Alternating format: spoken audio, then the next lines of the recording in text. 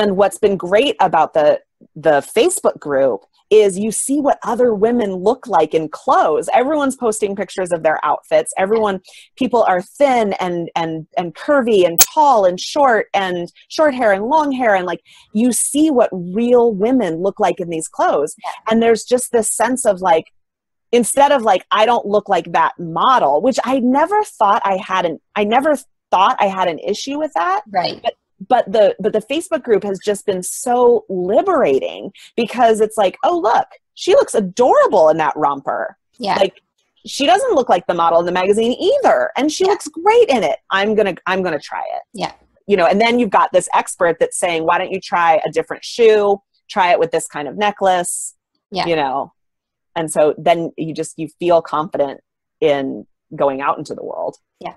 I mean, this is all about wardrobe and clothing, and sometimes it feels like a frivolous sort of luxurious thing, right?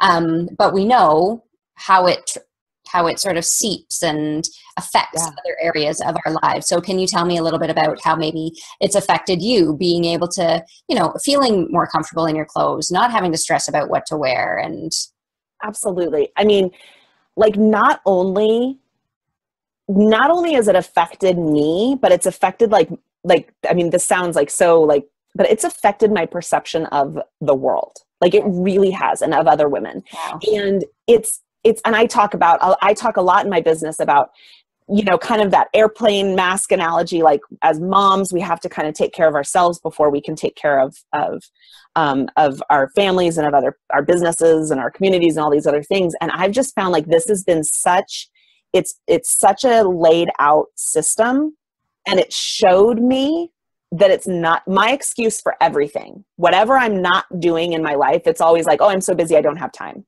Right. But like, this has been a reminder that it doesn't have to take that much time to take care of myself.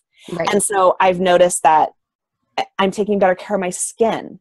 Like, I'm taking, you know, because it doesn't take that much longer to put on eye cream at night or whatever, you know, whatever it is. Like, I'm doing that. I'm eating better. Like, all of these things that I was just too busy for before. Yeah. But it showed me, and it's like this self like looping prophecy where like, you know, where I want to take better care of myself. Yeah. And this really goes back to the group. Like, you've created such a camaraderie in the group. Like, I get so excited for the other women to see what they're wearing and to see what they come up with, and to see what that then it really changes, because now I have this group of people. I have those roommates back that were like, you know, coming out into the living room and saying, hey, this is what I'm going to wear.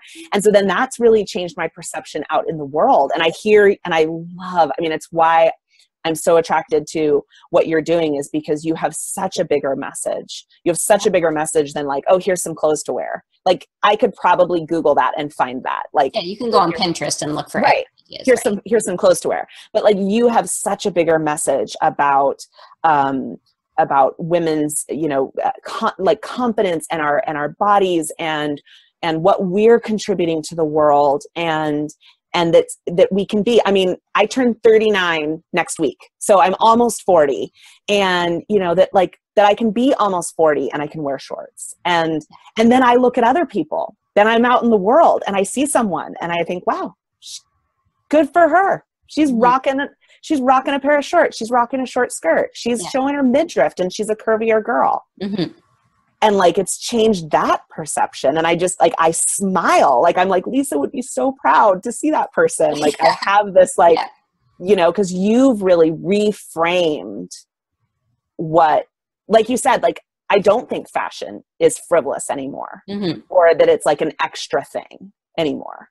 You know, you really changed that. Yeah. And it's not about spending a ton of money or spending all my time thinking about what I'm wearing. It's not that at all. It's like, it's more internal, that it's really just, it's a way to take care of yourself.